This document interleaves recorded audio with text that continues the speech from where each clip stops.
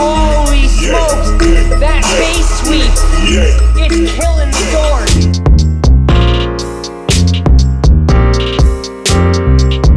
Hey, what's going on, YouTube?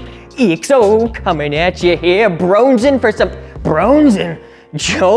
for some bass out in the shop today. That's right, time to add some bump out here. I can't take another day working without it. The place is huge after all, so I think a couple 2-channel towers on both ends should be plenty loud for now. There's only one problem though, the best speakers for the job are technically not working anymore. Well, at least one of them, and it was really sudden, but it doesn't surprise me at all. You see, I have a really bad habit of buying broken stuff on Craigslist because, get this, half the time it's not even broken. Seriously, more often than not, the people on these ads are just throwing away good gear because of a blown fuse or a frayed wire somewhere inside. To me, that is just the biggest shame. So literally, in this case, one man's trash is another man's treasure. So in today's video, we'll diagnose the problem, hopefully find a way to fix it, dang tweeters, and then see how she sounds all put back together. Let's get some bass in here.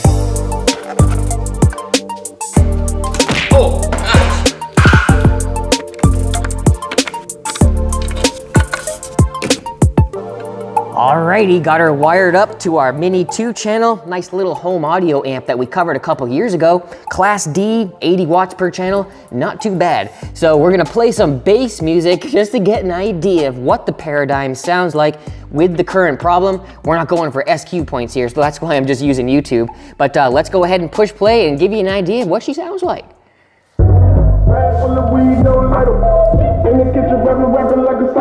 See? Hear something missing? I mean, I know it's not sound quality music, but the subs are moving, the tweeter, you can't hear a single thing coming out of that tweeter. Whoa, hold on a minute. I think we're flexing across the freaking county. Is that for real right now? Already? 2 8s? Oh yeah, listen to that. My freaking toolbox. That's freaking hilarious. The locking mechanism is already flexing and we're like 3 feet away from the wall. But yeah, no highs whatsoever, no crispy sound and great music. So we need to fix that. I know that it's gotta be either something with the tweeter itself, maybe it's blown, or the crossover, or a missing little wire somewhere in the mix. So let's go ahead and grab our drill, take the back faceplate off, do a quick little investigation with our multimeter. There has gotta be an easy explanation for this.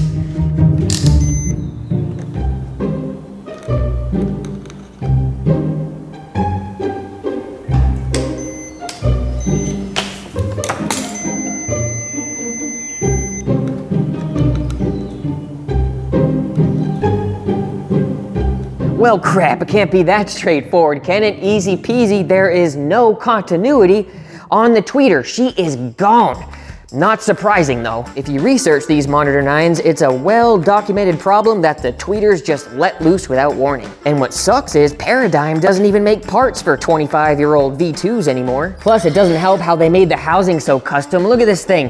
Can't easily replace the tweeter even if you wanted to. The thing's not even a circle, so no wonder half the people in the same boat since 1997 either got rid of it or tried to sell it for cheap because they thought there was no hope.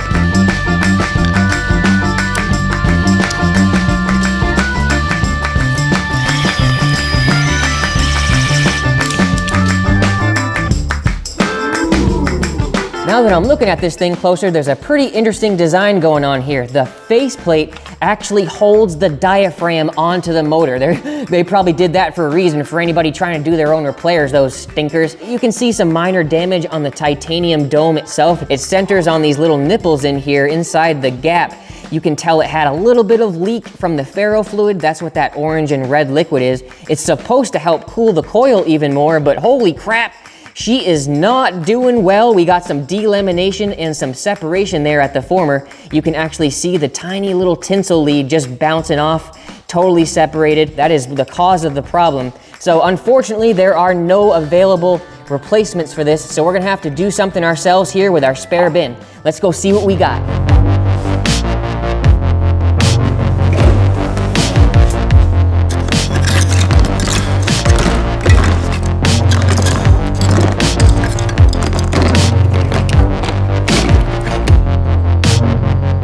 Now I can already hear all the home audio dudes making fun of my tweeters. Those are junk, not gonna match, crossover changes, blah, blah, blah. I'm not worried though. Something's better than nothing, and this won't cost a penny. In fact, these suckers right here are still raved on Parts Express with dang near 5 stars. And they were also the first set of tweeters that I installed in my big towers, and those things ripped.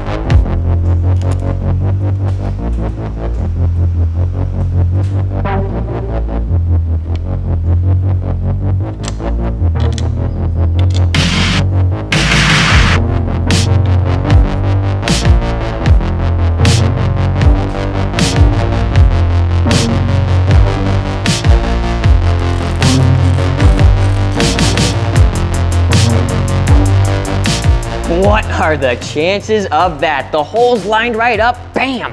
Another win for the spare bin. I honestly thought this was gonna involve a whole bunch of cutting and fussing, and I was ready to sacrifice a bunch of El Cheapo tweeters just to get the job done.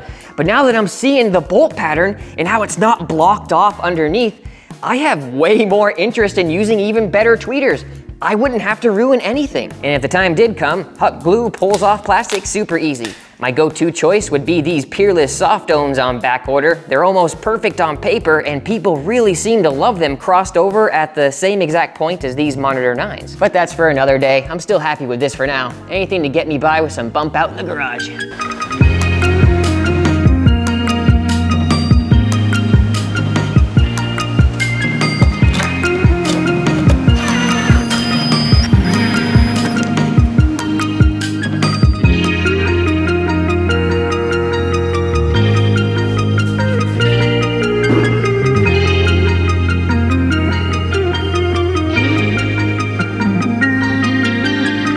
So that sure was painless. Got both speakers all swapped over to the new, the old tweeters and temporary tweeters now.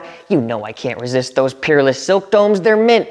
But that's over 2 months on back order, so let's at least hear how this quick jerry rig turned out. Hey,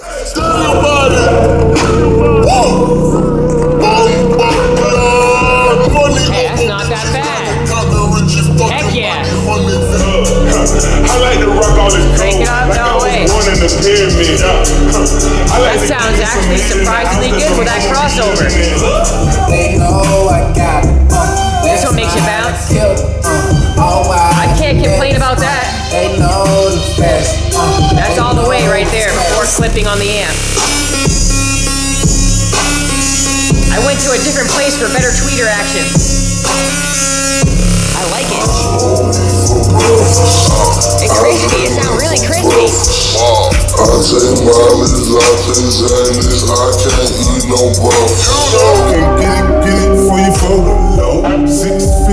Wow, right here is the sweet spot. That's nice. Well, let me turn that down a little bit before we get copyright. Though it's swearing on here. But yeah, that actually is surprisingly nice with the existing crossover, even if it isn't perfectly matched. For a temporary setup, I cannot complain. This is gonna get me by perfectly. When I was broke, they didn't even know my name. Who are you? Nah, I got it, hoes think they run the game. I ain't dumb. She ain't wanna cuff me when I was lame. Moving stop until the cops come. Silver satin, get the job done. Holy smokes, that bass sweep, it's killing the doors. Dang. I gotta rewind that, hold on. Look at this.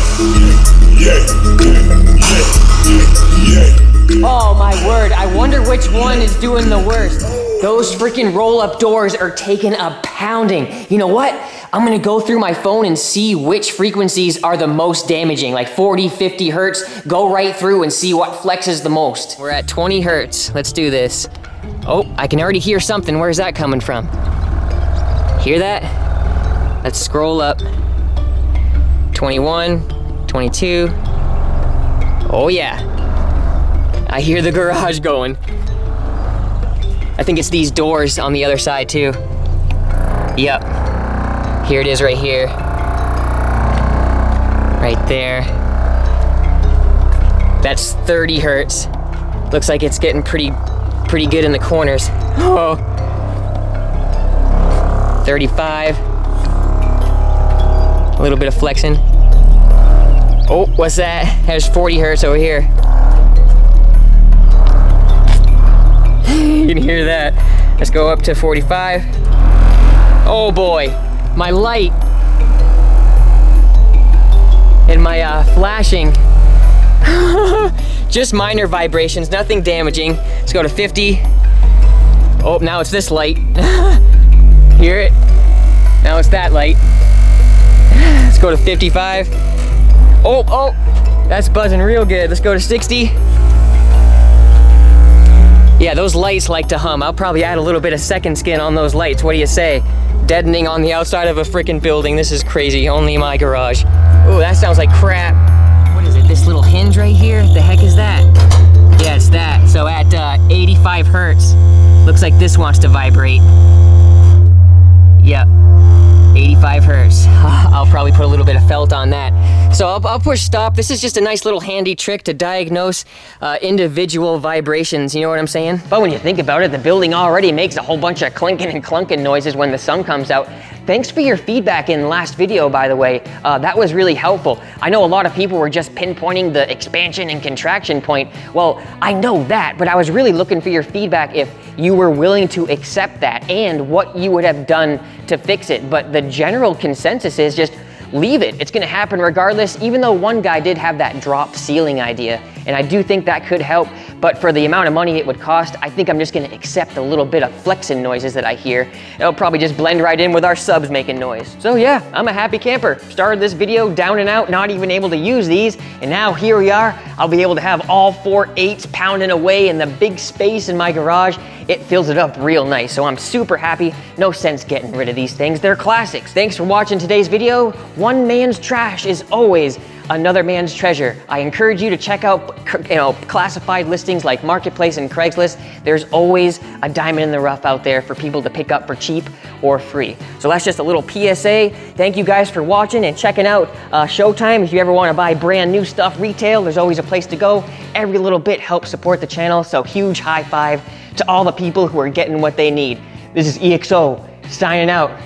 I'm feeling great. I'll talk to you in the next one. Wahoo!